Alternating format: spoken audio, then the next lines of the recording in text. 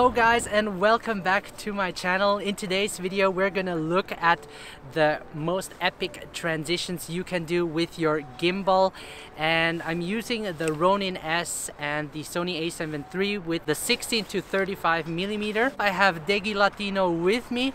He's a breakdancer from Zurich. Say hello to the camera. He's gonna be our model for today. So this is gonna be very interesting. For the behind the scenes I hired Gabriel. Hello everybody. This is Gabriel and he's gonna help us shoot everything so you guys can see what's actually happening.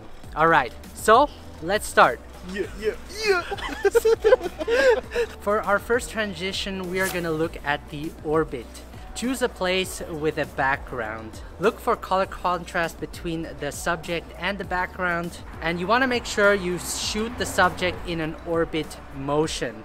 It's important that you keep your subject centered in the frame so that this transition can work. He's gonna do a cool freeze and we're gonna see how that looks like.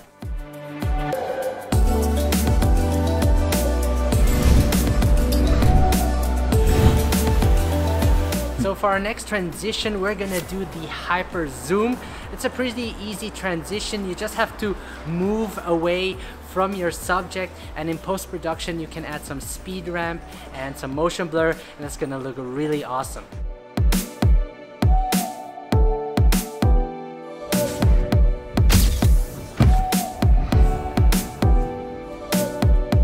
Alright, so our next transition is called frame blocking.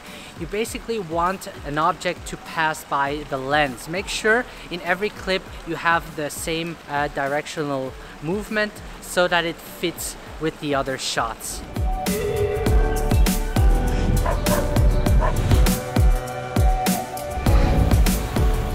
So next we're going to do the rotation transition, like in the movie Inception, where the camera rotates 360 degrees. With the gimbal you can do that as well, especially with the Ronin S. You can create that transition. Just activate it, move away from the subject while rotating with the camera.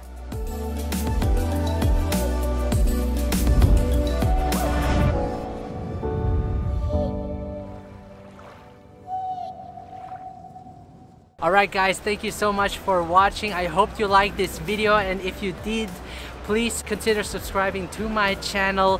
Leave a comment what you liked about this video and tell me what your favorite transitions are. Thank you very much Degi Latino, who helped out as a model. Come on, show yourself. If you want to check out Degi's channel, he also does videos on YouTube. I will leave a link in the video description below, so definitely check him out.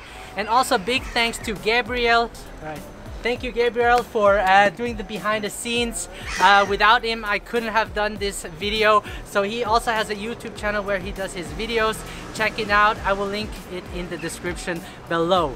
And now I'm gonna go for a swim, so take care guys.